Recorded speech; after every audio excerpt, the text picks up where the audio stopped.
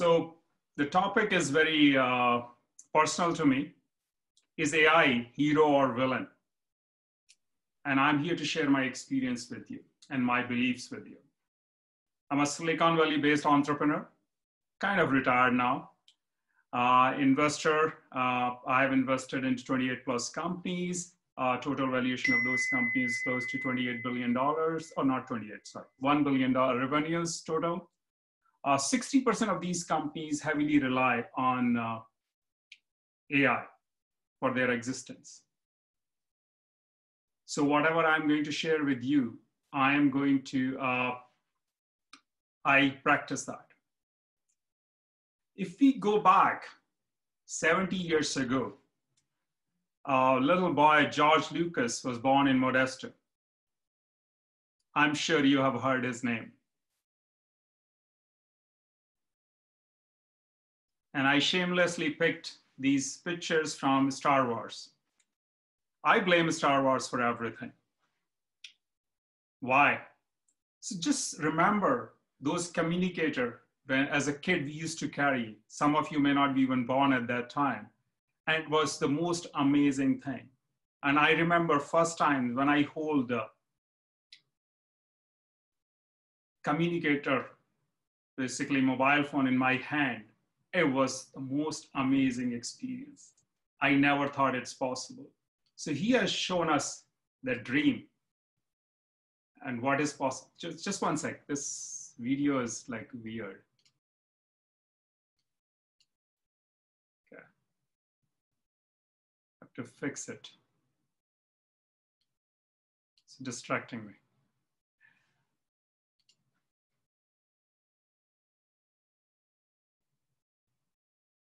All right.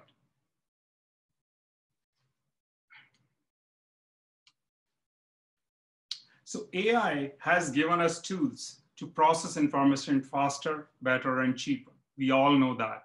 And some of you may be even AI industry and using this as a technology. But if you think about what Star Wars showed us almost 50 years ago, we are all living that today. We are building those kind of things, including on different kind of, even flying cars today. It resembles to the design what Star Wars has showed us. So what I'm talking about it is curiosity and imagination goes hand in hand. And that's how we develop and innovate things for us. Now let's talk about the pressing issue right now we have is COVID-19. I'm sure all of you are familiar with that.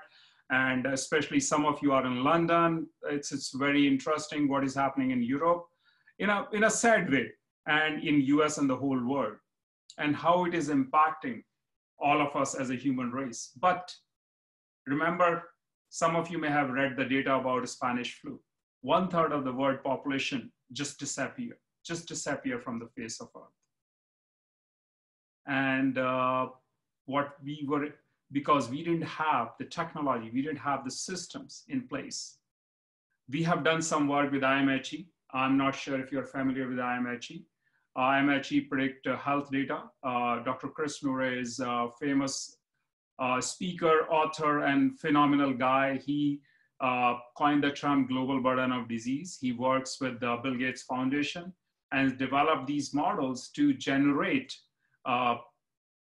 mortality, to predict how and where things are going to happen.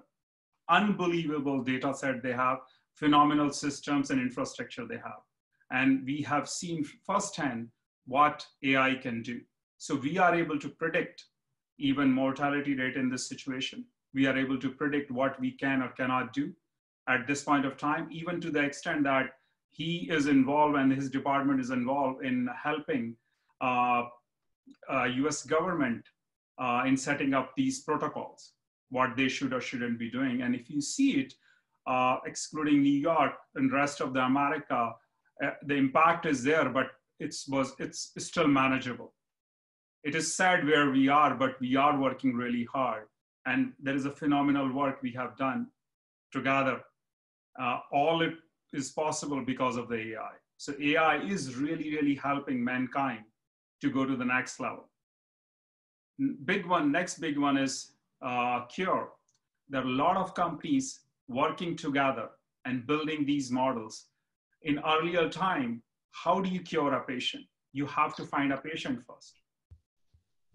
How do you find 50 or 100 or 500 COVID-19 patients to try? We can't do that. So there is a lot of computer models we are using. There are a lot of analysis we are doing using computers and AI to predict what can be the outcome. And based on that, we are doing some testing, and then we are taking it to the next level. Several companies are trying. I'm involved in, very actively involved in India-based COVID-19 task force. And I can see all the institutions over there collaborating the data, and they are building these models to predict what is possible. And it's a game changer, what's happening today in terms of the collaboration and in terms of the AI. To the extent that we have set up the several labs for X-rays. Our goal is to go to almost 1 million X-rays per day analysis. All that is possible because of AI. So AI is really changing our world phenomenally. Any question? So coming back to what is next, how AI is helping or creating challenges for mankind. Imagine we have to deliver drugs to 7 billion people, which we haven't even invented. How can we do that? We need completely new kind of infrastructure. We need a new logistics system. We need to build the underlying foundational layer to deliver that. That doesn't exist today. We are all looking for ways how to do that. Bill Gates has already started 6 manufacturing plants. All the other countries are already gearing up. I know 2 pharma companies in India, they already set up the areas and the way they are going to manufacture these drugs. And we don't even know what it is. All that is possible because we are able to analyze all this data and leverage AI to change this. Oops.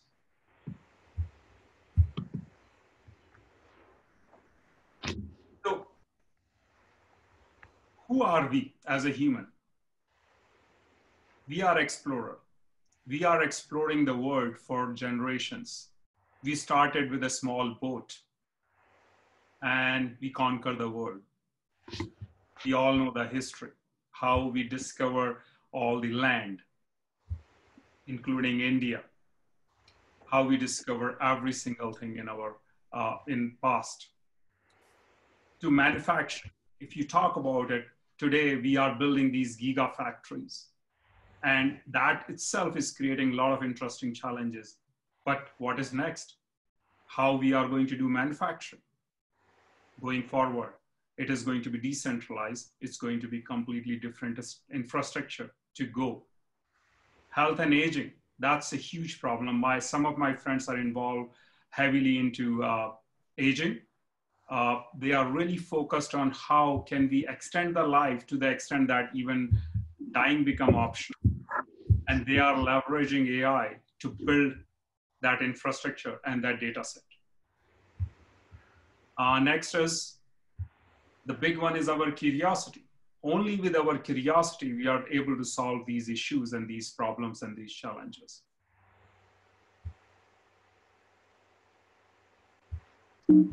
Let me go to the next slide. Oops. So let me come to the real slide. This is the big question I've been asked and I wanted to share and discuss with you. What kind of societal impact do I see? So one big one is I don't see that AI is evil. I believe AI is really solving major problems and major challenges the world has. However, it requires a new way of thinking. What kind of skills we need for the new world? That is a big challenge. We have to define our education system. Now, if we look back or we think about COVID-19, it has created another interesting challenge for our next generation. How do you educate them? Because they cannot go to the school. They cannot go and study there. So how do you do that? That's one biggest problem I see right in front of us, which hopefully we'll be able to solve very soon because time is of essence. I clearly see if we don't solve it in next few months, we have huge challenges because there are millions of kids and there is literally have no way to learn new skills. Next big one I see it is, do we need a global universal basic income? A lot of people are talking about it. Even in US, we are having a lot of conversation around it. How do we do that if it is required, or should we even think about it or not? All governments are helping the citizens, but what kind of impact it is going to be in the next 4 or 5 years, we don't know. Inflation is going to be a huge issue. We all know that. Maybe we have to increase the taxes. That's going to be another challenge. It's a huge, complex situation, and we are still finding data to analyze it, and hopefully we'll be able to solve it quickly. Next big one I see is the problem of health. In America, after Obamacare, things have changed. However, it is still a huge problem. Most of the world doesn't have quality healthcare, the kind of healthcare we can enjoy in West. How we are going to solve that? What kind of hospitals we are going to create? What kind of technology we need to create? What kind of technology we need to invent? The big problem I clearly see it is even the doctors. We can't produce enough doctors for 9 billion people or 12 billion people based on the data you look at it. Another big challenge I see it is we all been taught, and it is almost true, that 20% people control the future of 80%. So basically the wealth is pretty, not evenly decided, but still it's in the hand of 20%.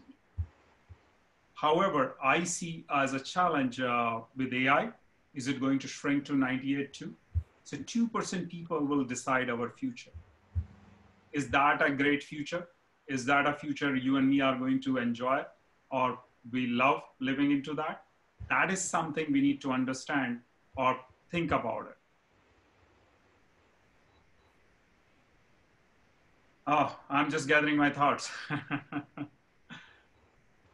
So these are some of my bold predictions for this century. One particular favorite of mine is food. I am personally invested into food, and I do believe food is the biggest challenge. How can we produce zero carbon footprint alternative food sources? So the company I've invested into, they have developed chicken DNA-based protein, which you don't require to kill an animal. You don't need to do anything. It's basically a very interesting fermentation process. They have created a strain, and with that, they are developing it. It's a phenomenal company, and they're doing extremely well. Well, that's all I have for you to share with. If you guys have any question, I'll be happy to answer.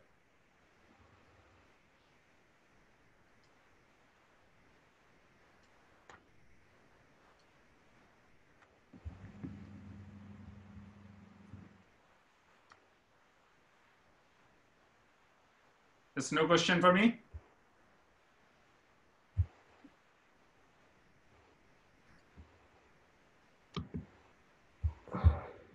So we are a pretty smaller group. Maybe we can introduce ourselves. By the way, I'm Sanjiv Goyal, and I run an AI company called Extent AI.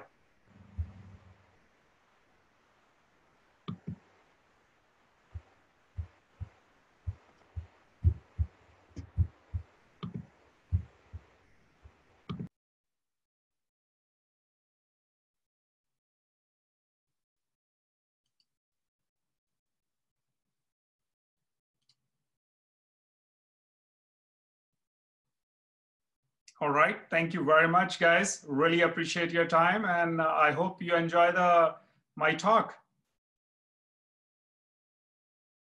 Thank you.